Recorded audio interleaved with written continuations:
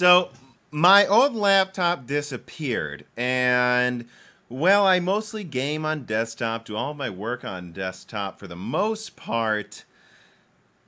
I need that laptop for work. If I don't have a laptop, I'm constantly traveling. I'm constantly doing things on the go. I move all over my house, working on mining rigs, frankly, just watching TV on the couch or in my bed. And I need to be able to always do things, no matter where I am.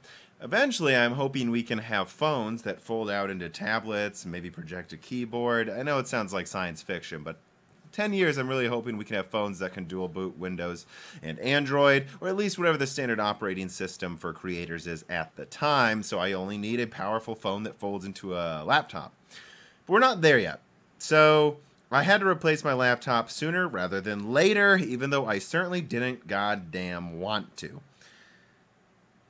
But my brother Dan found this excellent deal, and so I'm very excited to get this. This is a laptop I've wanted pretty much my whole life, and where I'm coming from is it was a Kaby Lake i7 with a base clock of 1.8 gigahertz, 4 cores, 8 threads, as per usual with Intel, and an MX150 graphics card, which I actually had a review of that I was going to release 8 months ago, the first video for my channel.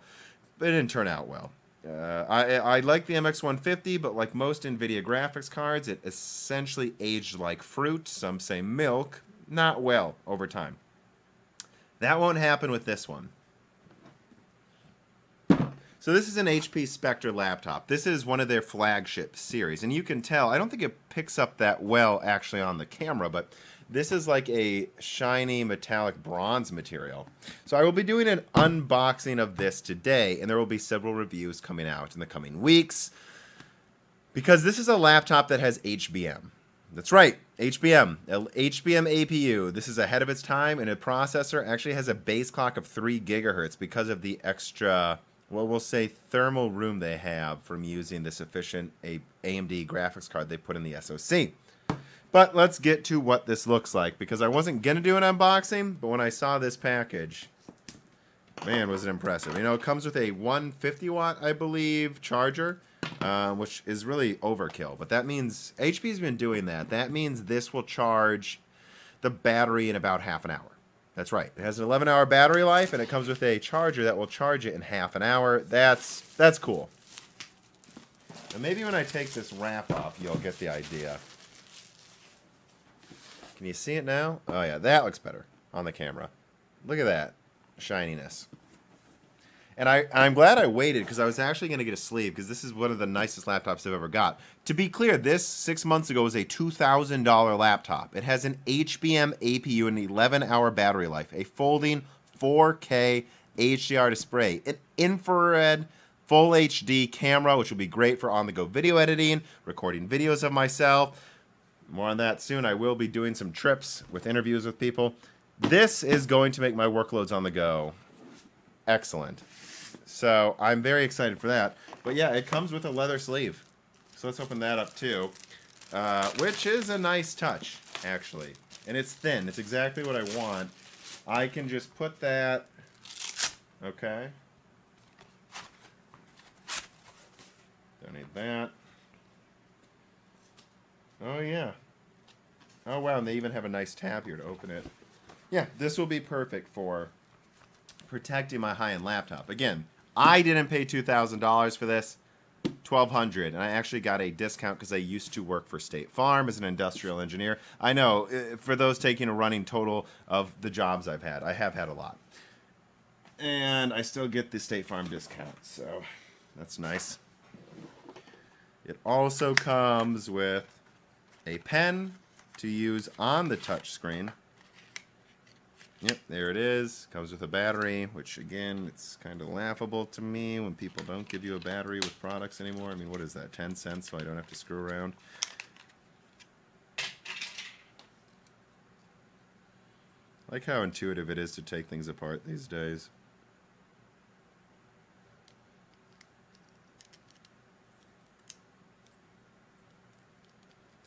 There we go.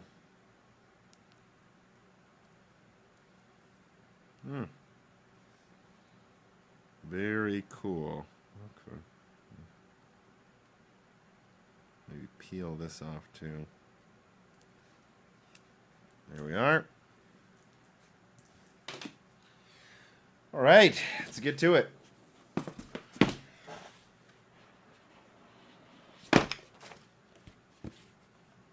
It's actually a very nice protected, let's say pretty nice box, honestly. Probably keep it for a while. Here's your setup instructions. Don't need that.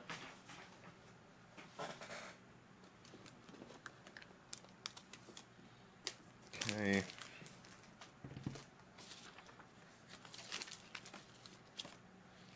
Congratulations on your HP purchase.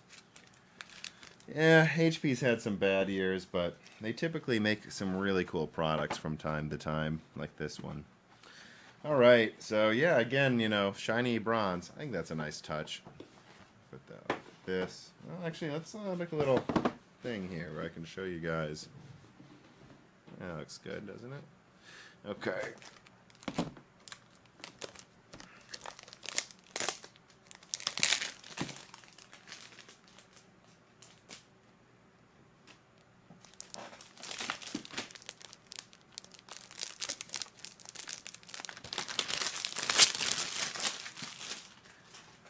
Well, it's a bit heavier than I expected, but again, this has a Vega graphics card with 4 gigabytes of HBM over 1024-bit bus, and the i7 clocks above 4 gigahertz, and from what I read, it actually maintains boost clocks close to 4 gigahertz. I probably need to get Zen 2 or Threadripper at some point, people. At this point, this laptop has an i7 comparable to the one in my desktop. Ooh. Oh, wow. What you can't see from where you are now is how shiny this really looks. Yep, this is my new editing on the go laptop. Yeah, a bit bigger than I wanted, honestly. But it is decently thin, and this will still fit in my backpack, so things are changing for me. It's not, I need to be able to do everything I do on my desktop over there on the go now. I really do need to. Be going to a, wow, look at that, presentation convention soon where I'm going to be doing rapid videos for you guys while I'm in Silicon Valley. More on that in the future. And it folds over. Now this is Corning stone, this is Gorilla Glass, so no. But it should be able to take a drop or two. It should have been standard in laptops for a long time. And again, I can now do this, and start, you know, writing stuff. Or more likely, the way you'd probably use it is to put it kind of just like this to the side, and then take notes while you're at a presentation, which is what I will be doing. Yeah, I guess I don't know how much more you guys want to see. Very excited to bring you reviews of what a 1024-bit Vega card is like, because those might be coming. Eventually, I do think AMD is going to move to HBM for most things. You have to remember they're selling HBM cards, Vega 50, well, professional versions of dual Vega 56s in bulk to Google for Stadia. And as they do that, HBM prices will finally start coming down a lot. They're not going to be as cheap as GDR6, but they really do offer like quadruple the efficiency, less rooms taken up. Eventually, I really think you're going to see more and more laptop chips from AMD use HBM, like this one. And you're going to see a lineup where probably all the way down to their $300, probably $400 cards, maybe $300, right? So right now, as time of this recording, Navi's probably going to be $350 and $400, I believe. And at those price points, yeah, I think eventually you're going to see $300 cards from AMD with HBM and over 1024-bit bus. That's what this has in it. And I'm going to also undervolt it and overclock it. I'm going to try to push this 20 compute unit graphics card to clock as high as desktop chips with good cooling, undervolting. I'm really going to push this thing to see if I can get this to be a laptop as strong as an RX 570 with an 11-hour battery life.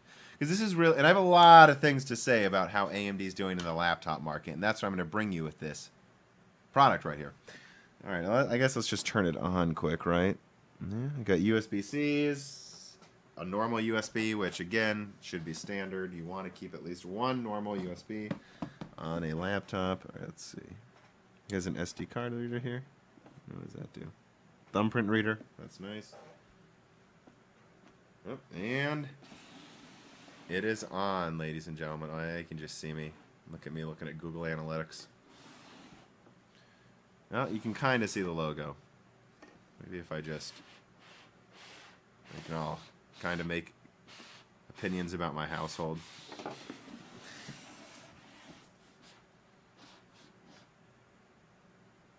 Yeah, so it's doing the first boot up, of course. I wonder if it can... Yep, and it just flips over like that. Well, I can't really see it. There we go. But yeah, so I guess to recap... I'm Cortana, and I'm here to help. A little sign in here, a touch of Wi-Fi there, and we'll have your PC ready for all you plan to do. Use your voice or the keyboard along the way, and if you'd like me to stay quiet, just select the little microphone icon towards... Shut up. It's quiet now. But yeah, so expect a full review of Vega M, mobile Vega APUs with HBM and a laptop, a review of the processor, because I do think this actually has the best yields of Intel's quad cores. This is a 25-watt quad core with a base clock above 3 gigahertz. I'm going to undervolt and see if I can get this to match my desktop's performance. And if I can, that's going to be pretty crazy. I mean, the processor, obviously the graphics card won't. And then I'll probably do some kind of overall review. I've already got some ideas, at least an in-depth discussion of what AMD needs to do to take laptop market share. Because products like this are the best product you can get in this form factor. This takes up the same amount of room as something that would be like a 45-watt i7 and or Ryzen processor and a, I don't know, 1050 Ti. I mean, and those will use more energy. 1050 Ti, even the Max Q version uses 40 watts on its own. And this is really a 45-watt i7 in here. So we're talking about you need to use 50% more energy to match the performance. But I guess NVIDIA's cheaper. But this, you know, and this gives you better. This is, AMD really has the most premium products now for the laptop. They soon will for desktop. Zen 3 is going to change a lot. So I have a lot to say about that. I think this is about where I end. I wasn't even planning on doing an unboxing, but when I saw the packaging that looks really cool, right, I was like, well, I should do an unboxing quick. So, hope you enjoyed this. Prepare for many more videos on mobile HBM to come. And, yeah, thank you.